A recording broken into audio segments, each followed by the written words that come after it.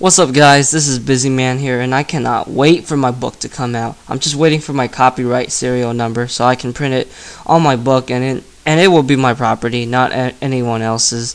Ever since I was a kid, I've always wanted to make games, and I was a huge FPS guy, and the FPS genre was the first genre that got me into gaming. And I still play that genre to this day because I love it, and I'm sure you guys know it because, I post a lot of videos of first-person shooters.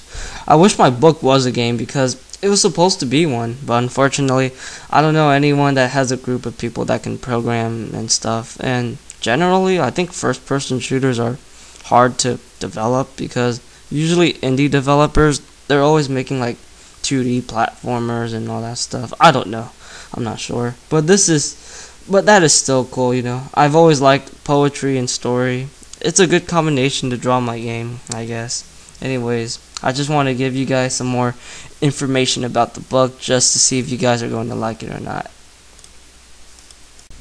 First information is about Earth. Earth does take place in this story, but it's extinct from natural disasters, and the human race discovered a new planet which is reminiscent to Earth, and that's where they will rebuild their city pretty much, and that's going to be the main setting of the story. The protagonist is Angela Madison. I'll give you guys some of her influences.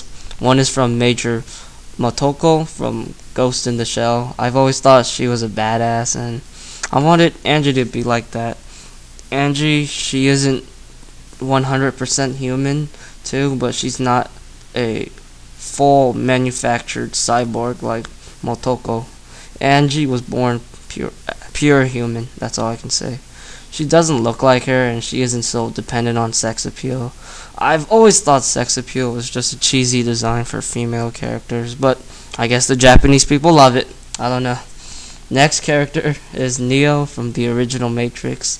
I've always liked how Neo was just a normal guy right from the beginning of the movie, excluding his hacker lifestyle, but later on in the movie you realize he was the one, a dude with supernatural powers, basically. That's what Angie will be, well, somewhat like that. So, oh yeah, this is the first part of the trilogy. It will end with a cliffhanger, and I'm not a big fan of cliffhangers, but this one isn't so bad. I personally think the ending is just great, to be truthfully honest. I wrote it in a very creepy feel, if that makes sense, and I just like how it flows, basically. You just gotta read it. Alright.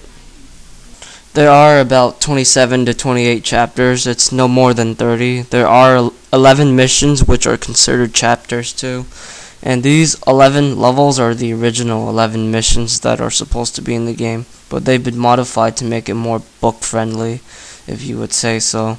Sorrow was supposed to be like a horde shooter. You're fighting a good amount of enemies with allies by your side, or going solo, and there are a lot of firefight scenes too. I had to tone it down. It does kind of ruin the immersions from a book perspective if you're reading it, and even if it takes in like a different location or place, it still gets pretty redundant if I'm gonna have to like write it down to basically describe you how the fight is going on and such. If it was in the game, it would be fine because one of the best parts of a first-person shooter is the shooting part, obviously. Anyways, that's pretty much for all the information I have about my book, and I'll keep you guys updated in future videos, I guess. Peace.